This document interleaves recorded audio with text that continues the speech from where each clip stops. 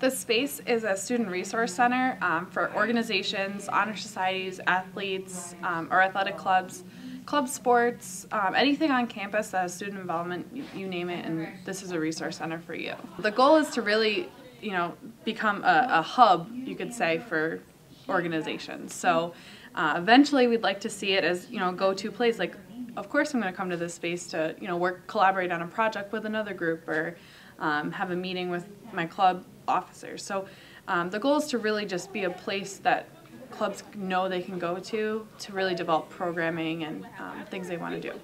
One of my jobs were to do a little research before we really started this semester.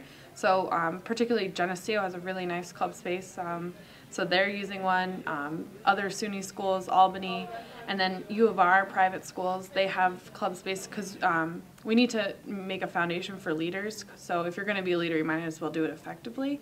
So that's the purpose of having these offices. The grand opening is going to be Monday, and we're really excited. Ellsworth's going to come and kind of christen the new space, and it's only been a big open space, so now we're really giving it a title and showing the college what we have to offer. So we're hoping to have a lot of the faculty and students stop by and check it out and see what we have to offer, and follow us as we continue to build the program. We have a lot of great clubs and orgs, so we just need to provide leaders with the resources they need to be as successful as they can be while they're here at the college.